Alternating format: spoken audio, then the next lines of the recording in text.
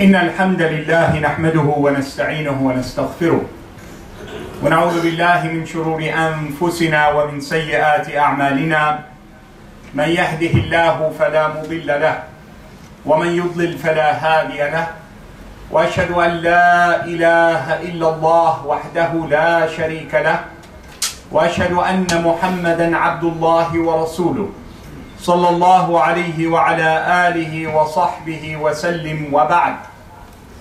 يا أيها الذين آمنوا اتقوا الله حق تقاته ولا تموتن إلا وأنتم مسلمون. يا أيها الناس اتقوا ربكم الذي خلقكم من نفس واحدة وخلق منها زوجها وبث منهما رجالا كثيرا ونساء واتقوا الله الذي تساءلون به والأرحام إن الله كان عليكم رقيبا. يا أيها الذين آمنوا اتقوا الله وقولوا قولا سديدا يصلح لكم أعمالكم ويغفر لكم ذنوبكم ومن يطع الله ورسوله فقد فاز فوزا عظيما. أما بعد, always and forever we begin with the praise of Allah. We send our prayers of peace upon our Nabi Muhammad sallallahu alayhi wa sallam. We testify with firmness and conviction that none is worthy of worship but Allah, and that our Nabi Muhammad sallallahu alayhi wa sallam is his worshipping slave and final messenger. I continue to remind and admonish myself and you with taqwa Allah azza wa jal. And I pray that Allah subhanahu wa ta'ala inherits within our privacy and our private life a greater consciousness and awareness of our dealings with Him than what we seek to show each other in our public displays. Allahumma ameen. Hani'an lakum ibadallah. How joyful it is for you, my dear brothers and my dear sisters in Islam, with the beginning and the middle of the month of Ramadan. And for all of us, as the month of Ramadan continues to tick away, it becomes a moment of escalating sorrow and anticipation of an eventual day of Eid. And I wish, inshallah, in the few minutes that I have with you today, to speak about the month of Ramadan as it should be, not as a month that we regret after its departure. Every year, at the end of the month of Ramadan, I always sit with myself, as I'm sure you do with yourselves. And I look at myself and my family and ask, what have we accomplished? What have I gained? And what has changed? And if you were to look at the criteria of your life, the barakah that is exchanged in your homes, the new friendships that you've made and assumed, the amount of people that have entered into goodwill, and the amount of disputes that you have settled, there's always this nagging, limited capacity within us to have done more. وَإِنَّ النَّفْسَ لَأَمَّارَةٌ بِالسُّوءِ. And for each and every one of us, may Allah make us at least from those souls and that self that has a blaming nature to it. I could have done better, and I should have done less from that which I know is in disobedience of Allah subhanahu wa ta'ala. And I wish today to speak to you about the difference between Siyam and Sawm. You might say, Akhi, they sound the same, but they are entirely different. Siyam, Allah subhanahu wa ta'ala says to us in Surah Al-Baqarah, Ya ayyuha alladhina amanu, O ye who have believed, Kutiba alaykum as-siyam. Siyam has been prescribed, written, ordered upon you. كَمَا كُتِبَ عَلَى الَّذِينَ مِنْ قَبْلِكُمْ. As it was written and prescribed on the nations that have come before you, لَعَلَّكُمْ تَتَّقُونَ. Perhaps by enduring the capacity of Siyam, you will come to the end of its stages in this blessed month of Ramadan, and you have attained a higher level of conscious awareness of your dealings with Allah. But when Allah subhanahu wa ta'ala uses the word Sawm, it's in a very different context. Siyam is an involuntary, obligated, written injunction upon you by Allah.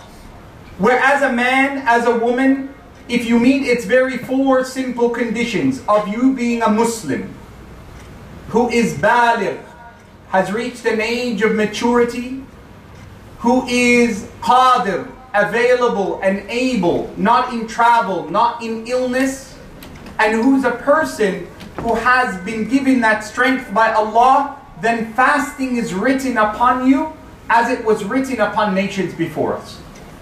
But Sawm is entirely different. Sawm is something voluntary, and hence the difference. So when you hear Allah use the word Sawm in the Quran and the Prophet ﷺ use the word Sawm, they differentiate between it and Siyam. So Allah says about Maryam alayhi salam in the 19th chapter, فَإِمَّا تَرَيَنَّ مِنَ الْبَشَرِ أَحَدًا فَقُولِي إِنِّي نَذَرْتُ لِلرَّحْمَنِ صَوْمًا. O Maryam, when you come carrying your child, and they begin to accuse you falsely of having committed zina, and having begotten this son from illegitimate means, simply say to them, Inni nadartu, I've taken a vow of Sawm to Allah subhanahu wa ta'ala. The Prophet sallallahu alayhi wa sallam shows us the distinction between Siyam and Sawm by saying, Man lam yada' qawl az-zur. The one who is unwilling, has not changed within his character and his capacity and his will, his inability to restrict his tongue, his mouth from speaking falsehoods, qawl az-zur, witnessing statements of falsehood, making hypocritical declarations, making statements that are unsubstantiated and untruths, وَالْعَمَلَ بِهِ, or action upon those statements. فَلَيْسَ لِلَّهِ حَاجَةً فِي أَنْ يَدَعَ طَعَامَهُ وَشَرَابَهُ. That person, even though they are in Siyam, they don't eat and they don't drink, but they're incapable, unwilling to voluntarily, intentionally, willfully restrict their tongue and their behavior, Allah has no need for them to leave their food and drink. Sawm is a voluntary act. When Allah subhanahu wa ta'ala speaks about the reward on the Day of Judgment, He speaks in two different ways. In the hadith that is Qudsi, meaning a statement of Allah that is paraphrased in the wording of the Prophet ﷺ. And the only difference between a hadith Qudsi that is mutawatir and the verses of the Quran is that the hadith al-Qudsi, it comes in a form where the Prophet ﷺ, it is wahi, but it's paraphrased in his wording, while the Quran is static in the wording of Allah subhanahu wa ta'ala as is ordered by Allah azza wa jalla. The hadith Qudsi, the Prophet ﷺ, as we have all heard from our previous imams, he says, إِلَّا الصَّوْمِ, that Allah said, except Sawm, فَإِنَّهُ لِي, it is only judged by me. All other acts, you get 10 to 700 its amount. إِلَّا الصَّوْمِ. I'm the only one, Allah is the only one who judges your capacity of abstinence. Your capacity of Siyam, not your capacity of not eating and drinking, but your conscious capacity of restricting and abstaining from obscenity and vulgarness in what Allah subhanahu wa ta'ala demands of you in this blessed month. Don't find this strange. Of the greatest crimes that a muhrim in a state of Hajj does, فَلَا رَفَثَ, let them not engage in sexual contact with their spouse, وَلَا فُسُوق, let them not make any vile declarations, any loud obscenities, let them not speak harshly to another person, وَلَا جِدَالَ فِي الْحَجِّ, not even debate or argue, even from a valid point of view. Allah tells us, وَجَادِلْهُمْ بِالَّتِي هِيَ أَحْسَنُ, debate people, even people of other faith, in a good way, not in Hajj. There is no good way in your ihram. لَعَلَّكُمْ تَتَّقُونَ. Siyam and Sawm are steps in an active process of ibadah. Al-Imam al-Ghazali and Ibn al-Qayyim and others, they write about this. And they speak about the concept of Sawm and the action of Siyam. Siyam begins Siyamul Amma. They use the word, it is the general folk, the sheep of the ummah. All of us, my dear brothers, we begin when I ask my young child Adam, 7 years old, Adam, why don't you eat? He says, I'm not allowed. It's not I choose to love Allah through this act. Adam alayhi salam, of the first acts of worship he was ordered with was Siyam Sawm. فَلَا تَقْرَبَ هَذِهِ الشَّجَرَةِ.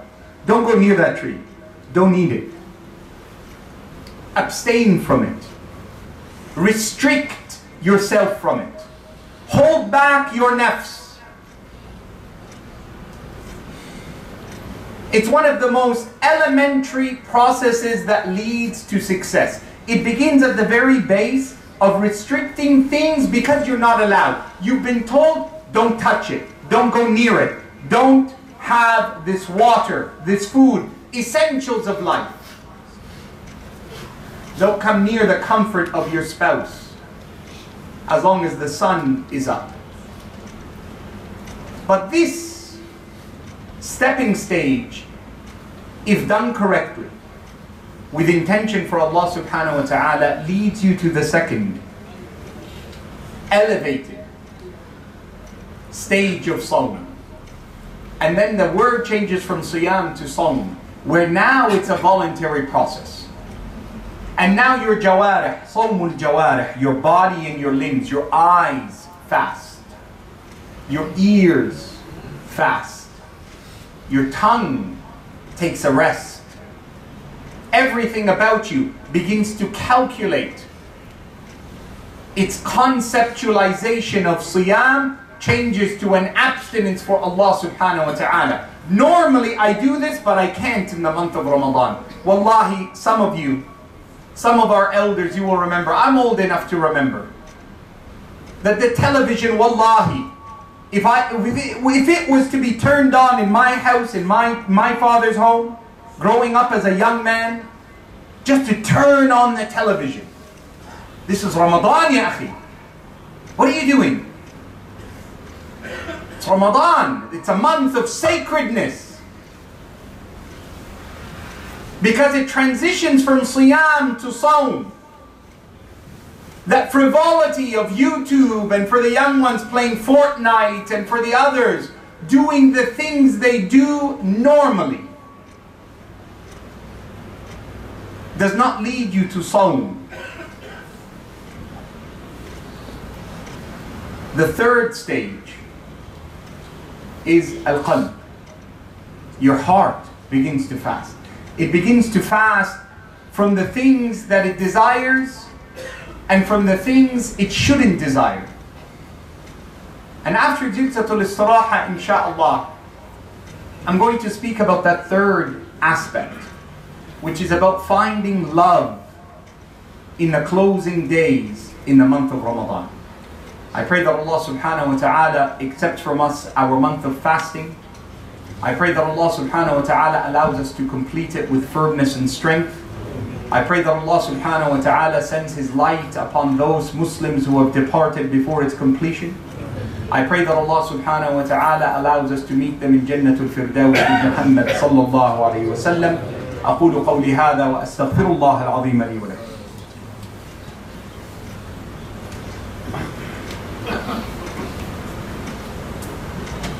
الحمد لله وحده والصلاة والسلام على من لا نبي بعد محمد بن عبد الله عليه أفضل الصلاة وأتم التسليم. We've come to understand the difference between Siyam and Sawm. We've come to understand that the ajr of that multiple rewards that exceed 700 is judged by Allah only, because He is the one who only knows the capacity of our fasting, not just from food and drink, but from the abstinences of the things that we indulge in the normality of our life. And we spoke about the elementary level of fasting, which is to begin with abstinence of food and drink, and it elevates to restricting some of our normative behaviors, to now beginning to think about our heart. وَصِيَامُ الْقُلُوبِ هُوَ صِيَامُ الْخَاصَّةِ. It is the siyam of the specialists, the loved by Allah. The ones who become the awliya of Allah. And that word isn't a scary word. أَلَا إِنَّ أَوْلِيَاءَ اللَّهِ لَا خَوْفٌ عَلَيْهِمْ وَلَا هُمْ يَحْزَنُونَ. They're the ones who have no fear from anything or anyone except Allah. And they have no sorrow in anything that is lost from their dunya because they know it's taken by Allah. الَّذِينَ آمَنُوا وَكَانُوا يَتَّقُونَ. They are those who begin to master faithfulness and command it, that leads them to that consciousness of taqwa, which is the goal of Siyam. Finding love in the month of Ramadan is one of the greatest aims that I ask of you and myself before its days come to an end. Abdullah, each and every one of us, if it is not you, you know of someone who in this blessed month of Ramadan is in dispute with a fellow Muslim, who has broken off either a family tie. Sometimes it's blood brothers. Sometimes it's a brother-in-law to his sister. Sometimes it's a son to his father or a mother to her daughter. You enter into the month of Ramadan and you stand before Al-Ghafur Ar-Rahman, and in every night in your witr you ask Allah subhanahu wa ta'ala for His forgiveness. And know that there is a hijab between you and Allah's forgiveness that you have placed, that I have placed. In the words of our Nabi Muhammad sallallahu alayhi wa sallam, Man la yurham, man la yarham la yurham. The one who is unable to show compassion, the compassionate one will not give it to him. Irhamu man fil ardi yarhamkum man fis sama. Show clemency and forgiveness. Show compassion to those who you live amongst on this earth, and the one above the heavens will grant it to you. Ar-Rahimuna yarhamuhum ar-Rahman. The ever merciful, the Lord of mercy, only gives His mercy to those who show it to others. How dare you have that heart that asks Allah, Allahumma ghfirli, and you see that brother who wronged you, who hurt you, who harmed you, but in your heart you have no capacity to ask Allah subhanahu wa ta'ala to at least be the judge between you and them. Rather you ask, Oh Allah, bring an end to them. Oh Allah, do this to them. I will never forgive them until I die. Wallahi, I had two brothers. One of them said to me, Shaykh, when I die, I want you to lead my janazah, because if my brother comes to pray, I want you to kick him out. Inna lillahi wa inna ilayhi raji'un. A heart that becomes that dark, that even after your death you want to control, and have hate that goes beyond your qabr. Ya Abdullah, ittaqillah. What heart is there that fasts to Allah, that has scorn and wrath and anger towards their spouse, the mother of their children? What heart is there of a son who looks at his father with disrespect and contempt in their heart and in their words? What Siyam can be accepted? What Sawm can be written for someone who has disbanded from their neighbor, from their community, from their masjid, from their people, from their near and from their far, and thinks in their isolation that Allah will hear them?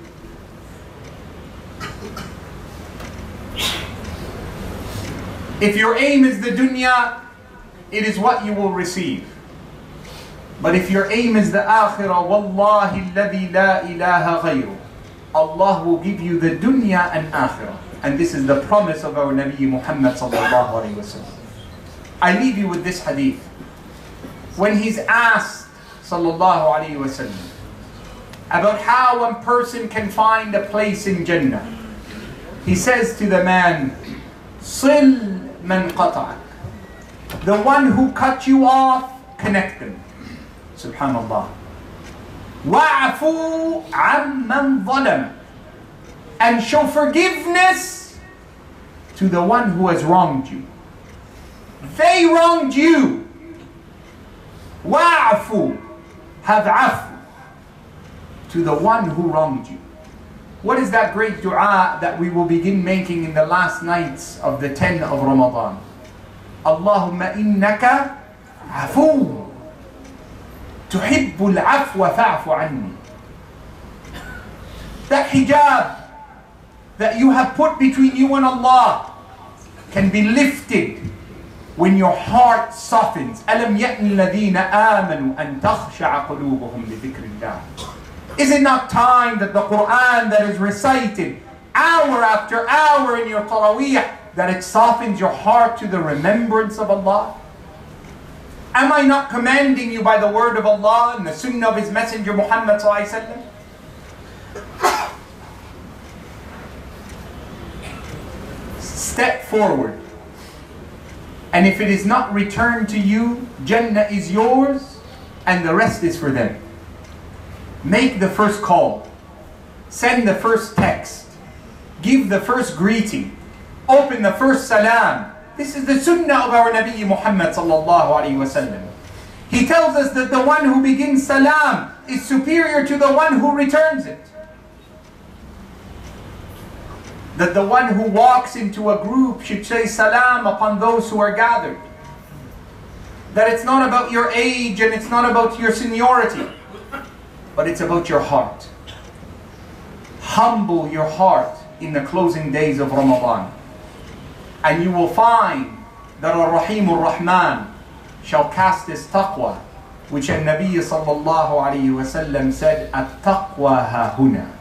He pointed to Umar radiallahu anhu's heart, and to Ubay ibn Ka'b in another riwayah, and to Abu Hurairah in another riwayah, and to Mu'adh ibn Jabal in another riwayah, and he would touch their heart physically and say, At-taqwa ha-huna. Taqwa is in here, it's in your heart.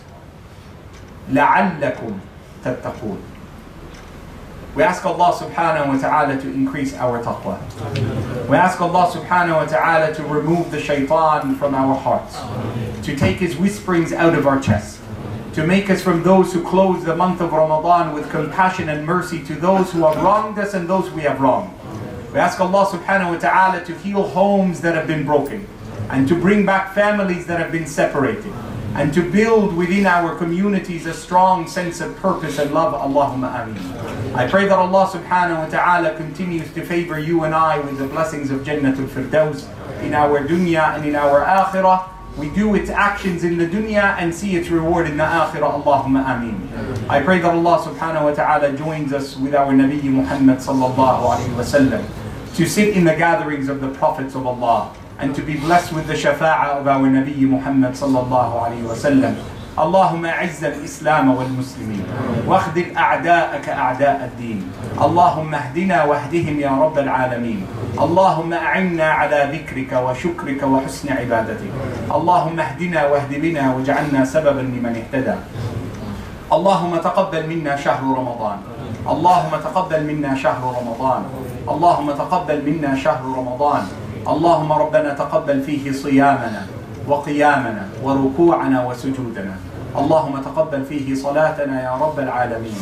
اللهم اشف صدور قوم المؤمنين. اللهم اهدنا واهد بنا واجعلنا سببا لمن اهتدى. وصل اللهم وسلم وزد وبارك على سيدنا ونبينا محمد. اللهم صل على محمد في الأولين وصل على محمد في الآخرين. وصل وسلم وزد وبارك على سيدنا محمد في الملأ الأعلى يا أرحم الراحمين. أقول قولي هذا وأستغفر الله العظيم لي ولكم فاستغفروه إنه هو الغفور الرحيم.